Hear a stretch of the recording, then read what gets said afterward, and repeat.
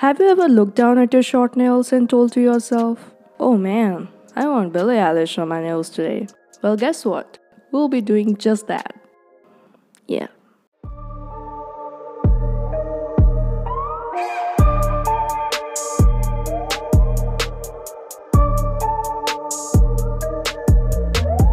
Hi guys, I'm Ananya. Welcome back to my YouTube channel. Today I'll be doing a portrait nail art, which basically means drawing a portrait of someone on the nails but on shorter nails. I have already trimmed and filed my nails short. Couldn't file any further because I have sort of puffy fingers and it actually pains if I file down further. So these are my shortest nails. Let's see if I can freehand Billie Eilish on my short nails. Let's go. I always start off with one coat of peel off base coat so that I can peel the nail polish off once I'm done with the nail art. I kind of hate using nail polish remover. I feel like the remover seeps into my body through my cuticles. Ugh. Of course that doesn't really happen, so no need to panic. I just hate rubbing my cuticles with something. I hate friction.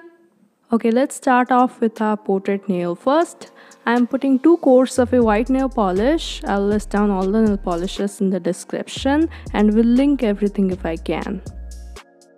Ooh, so satisfying. For some reason, application of any type of opaque paint is always satisfying.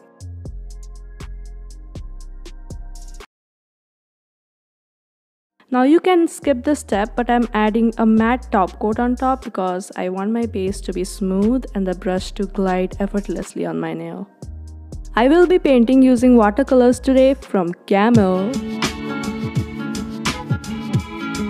I love stationery so much.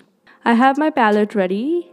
You can also use a lid of some sort. I'm laying down Chinese white, yellow ochre, and crimson lake. Here we are trying to get her skin color, so I'll be taking a little bit of red and mixing it with the white to get a pinkish tone like strawberry milkshake. And then I'm mixing in the yellow ochre. By the way, you can use acrylic colors, which most artists use. It's also waterproof, so I highly recommend it. Because if you don't seal the watercolor properly, the water can seep in while you're washing your hands and can destroy the design. I don't have acrylic colors in the tube form at the moment. I have them in glass jars, which is very inconvenient. You can actually scratch dried acrylic paint on your nails to correct imperfections, but with watercolors you can just wipe it down with a wet cotton pad. Also, you don't have to worry about paint drying permanently on your palette and brush, so that's a good thing. Alright, now I'll be using a small pointy brush. I'm going to dip it in the skin color we just mixed in. And we are going to add some marks to guide us through. I'm going to lower down the exposure so that you can see what I'm doing. Alright, first mark a point on top like so, which indicates her hairline, and then one on the bottom, which is the end of her chin. Now I want you to divide the space into 3 parts. Draw a line across the middle part like so. Now you'll have to leave about 1/3 of this line from the top and draw 2 lines horizontally on both the sides as I'm doing. Make sure that the length of these 3 lines should be equal. And now I'm going to start shaping the nose like so on top of the vertical line. Now for her forehead, you'll have to draw an umbrella-like structure on top of the nose and below the point which we had marked.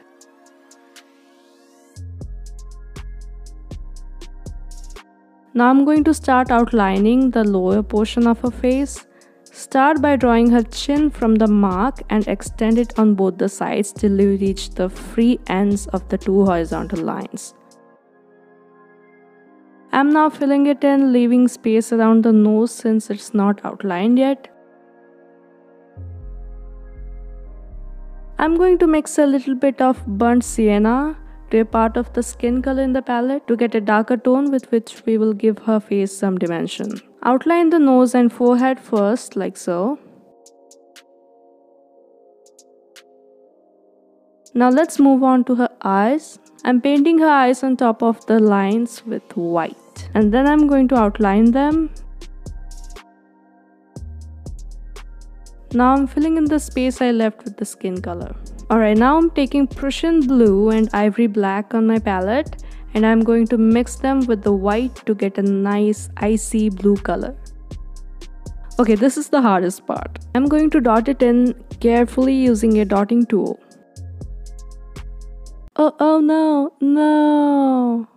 I wanted more of the white on the sides. You guys, it's very hard to get perfection in such a small place in one go. For doing very tiny details like this, I think it's best to just mess it up and then conceal it later.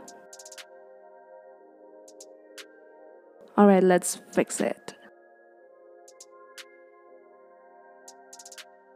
Okay, I'm going to outline her eyes now with the Prussian blue. Oh no, no, no, no. The white is gone again. By the way, this is my first nail art tutorial. Can't really say first actually.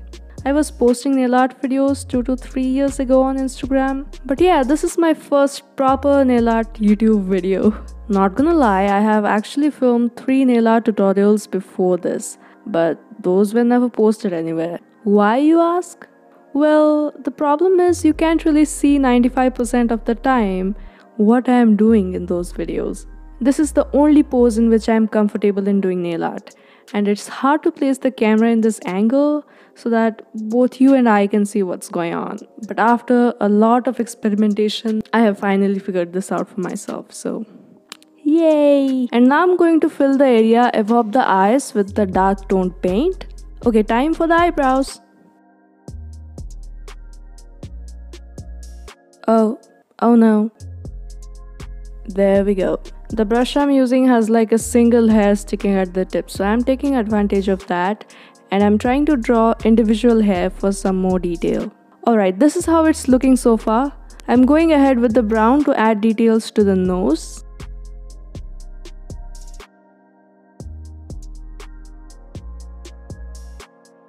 It's time for the lips.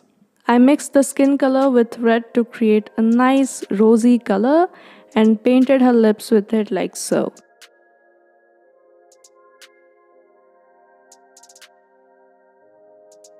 I'm going in with the black to add a line to part her lips, and then I'm using the contour shade to add the bridge, or what do you call it? The extension of Cupid's bow?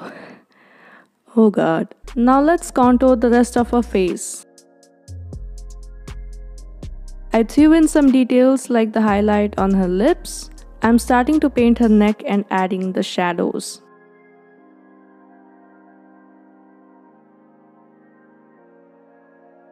Now I'm going to use cobalt blue hue to paint her blue hair. I'm going to add in the black color in there to depict the hair on the back, and then I'm painting her shirt with white. And adding details with the icy grey shade. And of course, can't forget her signature blue tears from her music video, painting it with Prussian blue. Yes, all the way down to her neck. This is how it looks so far. It just needs a few touch-ups to look realistic, so I'll do that off camera and I'll be right back. Alright, I'm going to top it off with a glossy top coat before moving to matte top coat because, you guys, trust me, I have tried putting matte top coat before directly on top of watercolors and have destroyed an hour of detailed work, and it was a nightmare to fix it. It just cracks up the paint layer and you don't want that. For the rest of the nails, I want to create kind of a dark blue marble design. So starting off with the peel off base coat as always, and then I'm going to paint this beautiful cobalt blue nail polish on top.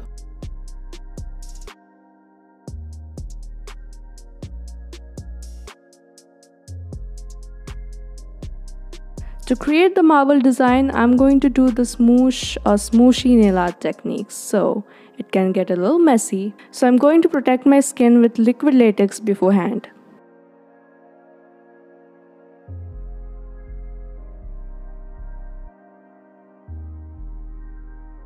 For the stamper, I'm going to use my old trusty Born Pretty store stamper.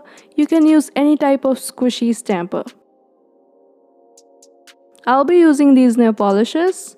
I'm gonna put little blobs on the stamper like so.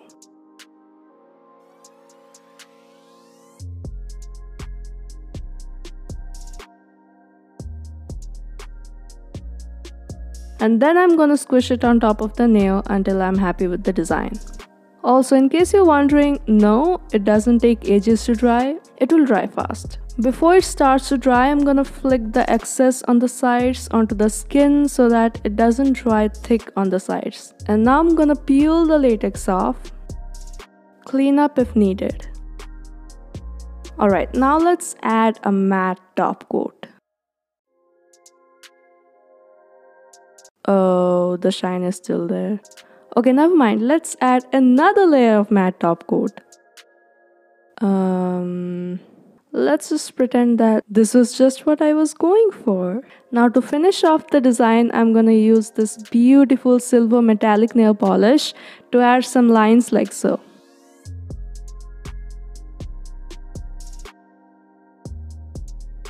And there we have it.